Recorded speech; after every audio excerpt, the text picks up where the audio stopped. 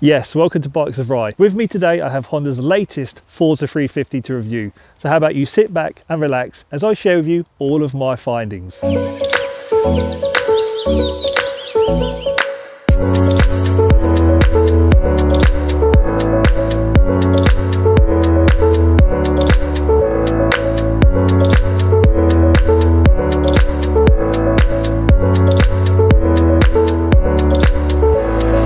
Thanks to Norton Way Honda in Letchworth Garden City for the loan. Links will be in description. The Forza 350 weighs 184 kilograms, which I feel is relatively heavy. You see, this is typically what you would expect from a middleweight bike of say between 600 to 750 cc. As you throw a leg over the Forza 350, you find a low seat height of 780 millimeters. Coupled together with a low center of gravity, you do question, does it really weigh 184 kilograms? Now, engine wise, we have a 330 cc single cylinder, putting out a claimed 29 brake horsepower and 24 foot-pound of torque. How this translates to the road is what I will demonstrate to you in this review, so be sure to stick around for that.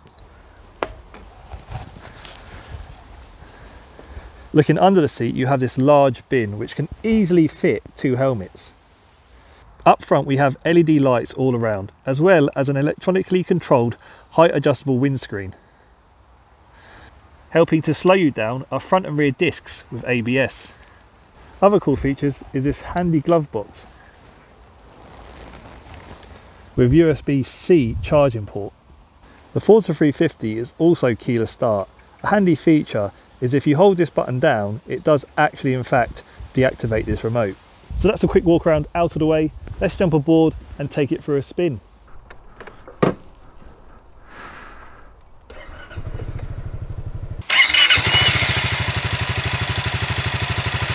Now, my first observation of the Forza 350 is how it pulls away. It doesn't really rev, not what you would imagine a scooter to do. It just instantly pulls away, and very smoothly as well. And it's interesting, right, because I mean we're doing 20 miles an hour here, and just get past this Corsa. Yeah, so we're sitting here doing 20 miles an hour and it's revving just above 4,000 RPM. Which seems high, right? But it doesn't sound like it. It's not screaming away like a scooter typically does. It's ever so quiet, ever so civilized. The 330cc single cylinder engine that we have in the Forza 350 at least feels to me like it has bags of torque, more than the spec sheet leads you to believe. In fact, I'm just chilling here and I'm just touching the throttle ever so slightly and it's doing it effortlessly. As well, I should mention that the engine seems so smooth, silky smooth, buttery smooth, and that is unexpected of a single cylinder piston. You see, a single cylinder piston, you know, the firing order doesn't really get evened out by other pistons. Ergonomically, it's a comfortable place to sit. It's a nice place to sit. It's big, wide, it's got this great big frontal area that protects you from the wind. And what is super impressive is the fact that we have this electronically controlled windscreen. And so with the flick of a button, it's adjusting. However, I need to mention right now, I'm hitting a few little bumps in this road and it is upsetting the suspension. The suspension seems a little bit on the firm side.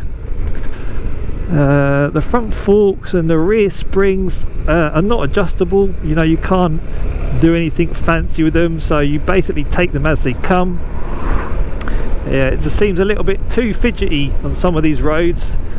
However, as I say, it's a super comfortable seating position. You know, if you look, my knees are almost by my hands, and so you almost feel like you're sat on like an armchair.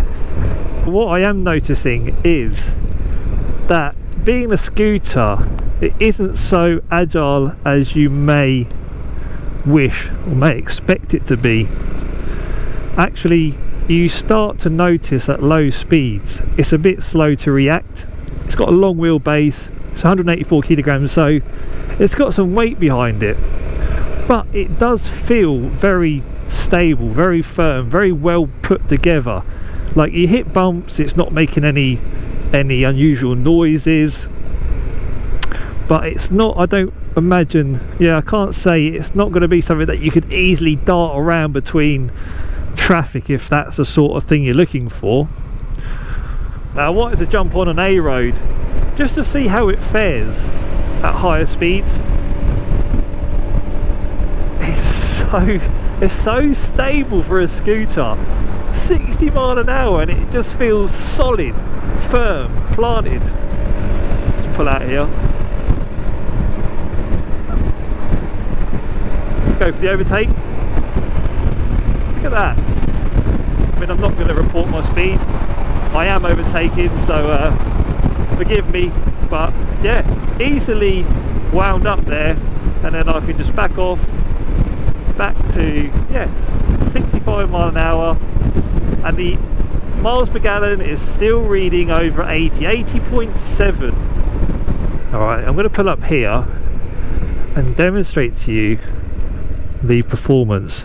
Let's say 0 to 60. Okay, being an automatic, all I need to do, of course, is just pin the throttle. So here we go.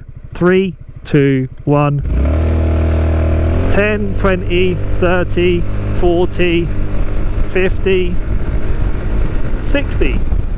Another important ability of a scooter is its low speed manoeuvrability, its low speed capabilities.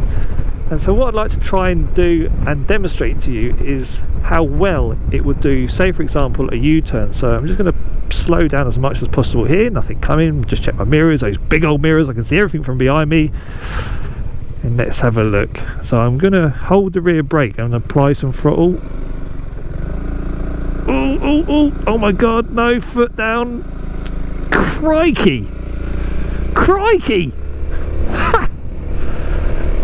That's crazy! How good was that? I didn't think it was going to be able to achieve it. Whew.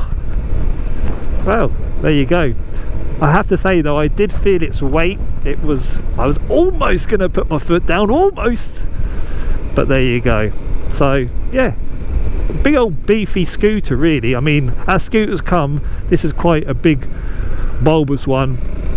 You can happily do some U-turns. Quick summary then of the Honda Forza 350. I'll be honest, this is the first premium scooter I have ridden and reviewed. And you know, being classed as a scooter, I had my apprehensions. Though what I discovered, it almost feels disparaging to call it a scooter. The Forza 350 is very refined, noticeably stable given its smaller wheels, more than comfortable, and the engine packs a worthy punch given its small capacity. Now, no one buys a scooter for its performance, and more so for its efficiency. And this is where you can literally have your cake and eat it, because the Forza is easily powerful enough to sit at 70 miles an hour, but yet returns an incredible 85 plus miles per gallon. Overall, I believe the Forza is comfortable and powerful enough to do longer journeys, yet practical and urgent enough to live in a city. It is a versatile, grown-up scooter, ultimately built for the commuter who wants to avoid public transport. Anyhow, if you enjoyed this and want to see more from me, be sure to check out this suggested video on the screen. And with that said, I hope to see you on another one very soon. Thanks for watching. See you later.